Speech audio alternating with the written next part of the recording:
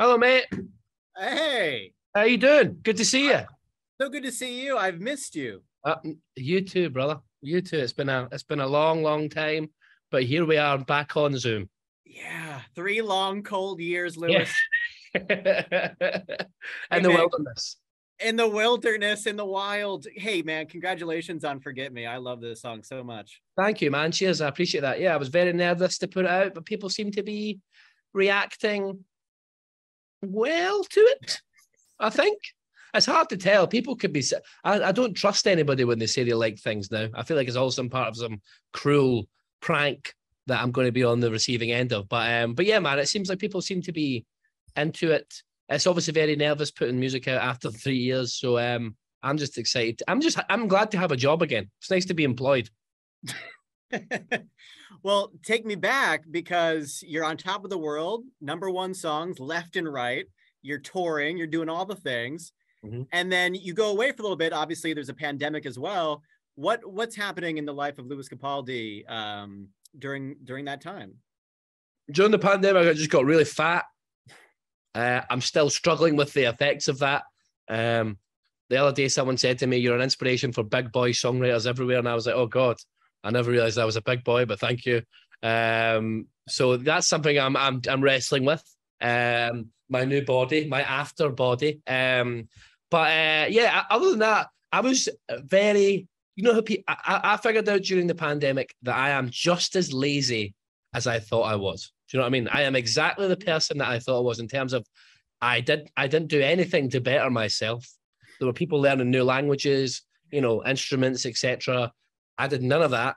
I think, if anything, I have regressed as a person in the time that I've been away. But I made an album. That's one thing I did, productive. And yeah, that's it. Basically, the album is very similar to the last one. As I said, I've done no personal progression in that time. So yeah, man, it was good. I mean, it was as good as a global pandemic can be, I guess. I'm still here. That's one thing that I can my lucky stars for. But yeah, man, it was it was pretty fucking boring. I've swore. I apologize. You're good. Oh no, okay. I want a free Lewis Capaldi. Oh well, I'll take my trousers off then. Now let's do it. That's how I like them. A lot of people wanted to better themselves. That was so annoying during that time. You doubled down. You were like, "This is me. Take it or leave it." Don't back down. Double down. That's a guy. That's a comedian in Scotland called Lemmy says that, and it's never true words have never been spoken. Yeah, I hated those people who were like, "Oh, went out for my hours exercise today, and I've been learning guitar or saxophone or whatever." No one gives a shit about you learning this instrument. The world is on fire. People are out there dying, and you're talking about learning fucking Twinkle Twinkle Little Star on the flute.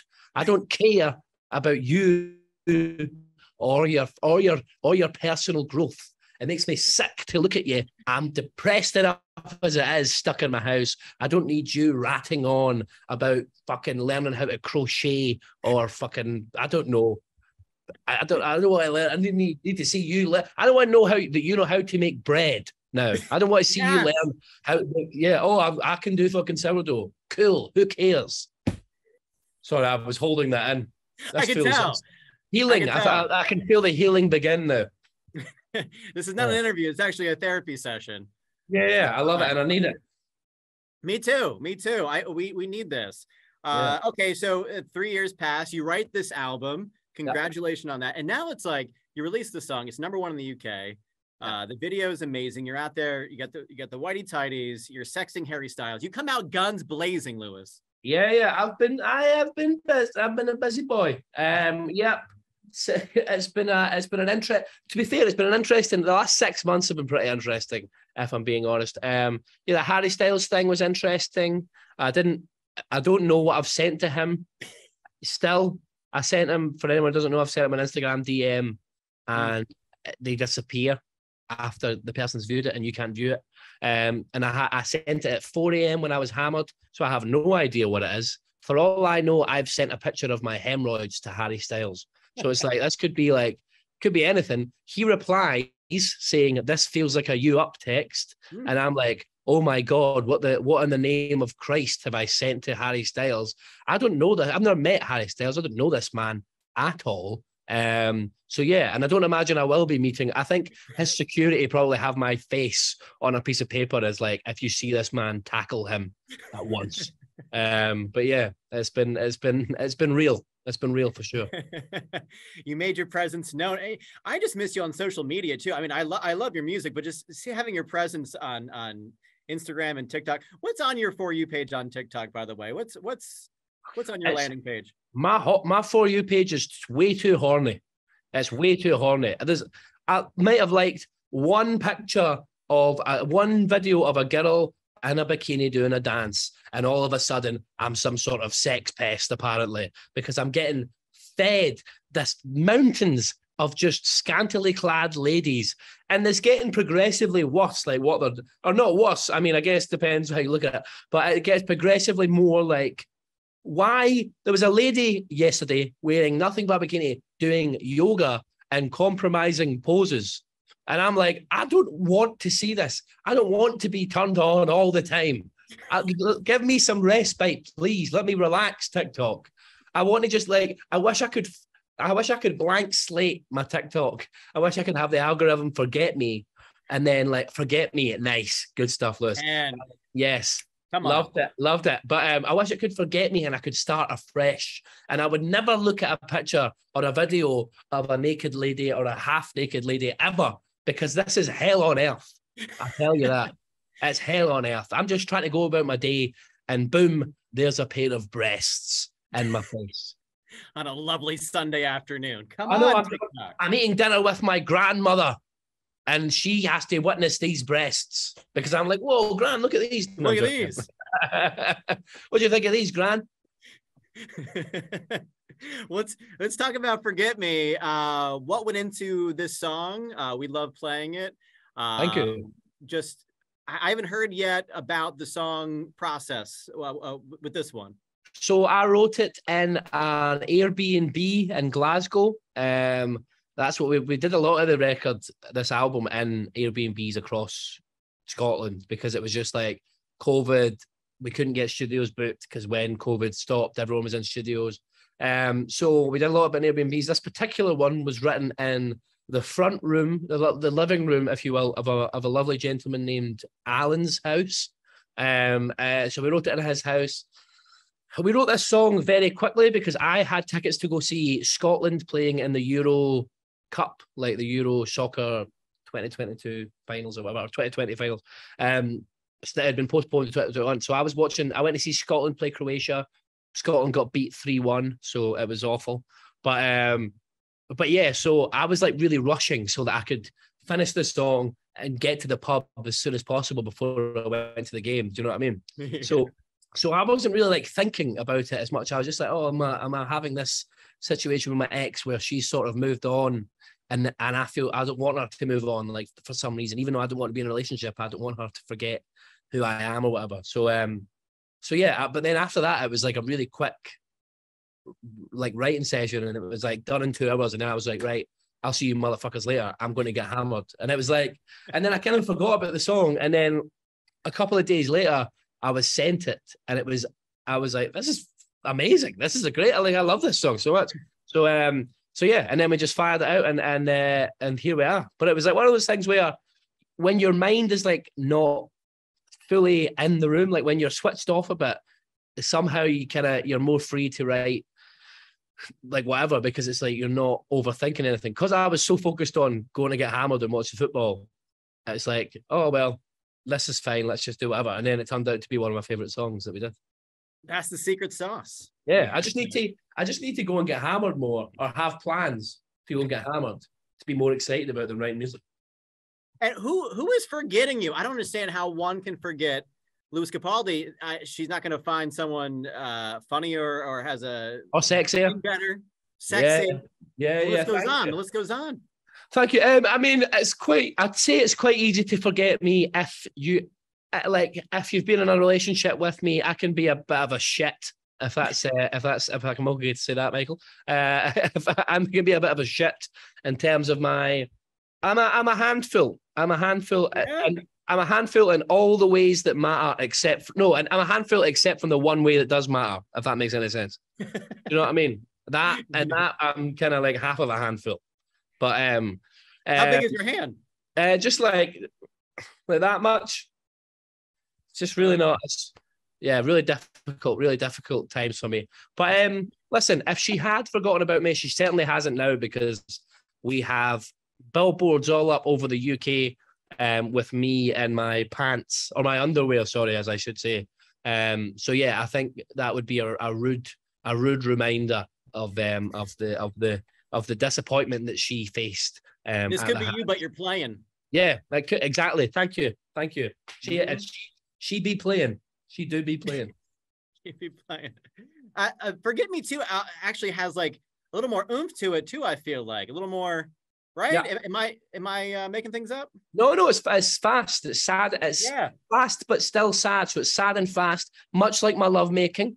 And showmanship. You got to get out on top. Yeah, exactly. Yeah. It's a race. You got to finish first. So I think, it's a bit more jaunty, a little bit thing. And there is some songs on the record that kind of follow that trend.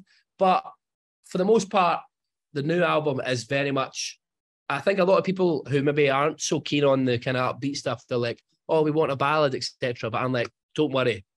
There's plenty of ballads. I just thought people have suffered enough over the last couple of years. They don't need me whining about, well, I'm still whining, but at least it sounds like I'm a bit happier about it. So yeah, there's plenty more ballads in the tank. Don't you worry about that. That's amazing. I gotta ask, I love asking this question. When you're writing this album, you're putting it together, is there a song that is out that you're like, man, I wish I wrote that? You know what I mean? Like maybe something that makes you jealous at first, but maybe turns into inspiration. You're like, I got to get in the studio because damn it, that's good. Maybe like, I remember when I heard Stay, like the Kid Laroi one. I thought it was great. Incredible. I mean, obviously that Unholy song by Sam Smith right now, that's just absolutely smashing it. I mean, there's plenty of Sam Smith songs that I wish I'd written. That's just another one to add to the list. And also there's a song called Complex that I don't know if it's been on the radio over here at all, but like it was like a TikTok song by this Scottish girl called Katie Gregson McLeod, and it's an incredible song that just went crazy on TikTok. So that'd probably be my top 3 at the minute for sure. No, that's cool. I like hearing what inspires you and what gets you into the studio. So the album is done? Done, finished. There's no going back now. No more chance to write any better songs either. So if these ones are duds, then fucked it.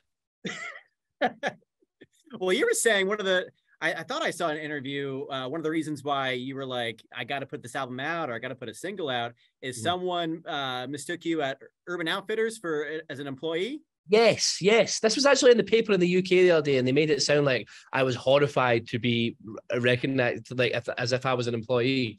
I wasn't. That was not what I was saying at all. What I was saying was I was in Urban Outfitters. A large portion of my demographic go to Urban Outfitters. Urban Outfitters have my record in the store. So it's like I'm around, I'm there. They play my songs on the sound system in there. So for someone to come up and say, excuse me, do you work here? Was really like, oh God, like I've really been slacking. This lady has no idea who I am. Very much in my demographic, probably about the same age as me. I was like, oh God, this is like, I really need to get back out there because there's a picture of me on the shelf there. Or maybe I just need to get back into shape because there's a picture of me on the shelf there. The song's playing, everything it was a text my manager like, right, we need to start releasing music. We've been away for too long. People are already like moving on. Get the billboards ready. Yeah, exactly. We need to come back with a bang. So yeah, that was a kind of it's just an interesting test of like where because the world moves quickly. People move on and all the rest of it. So it was just quite an interesting.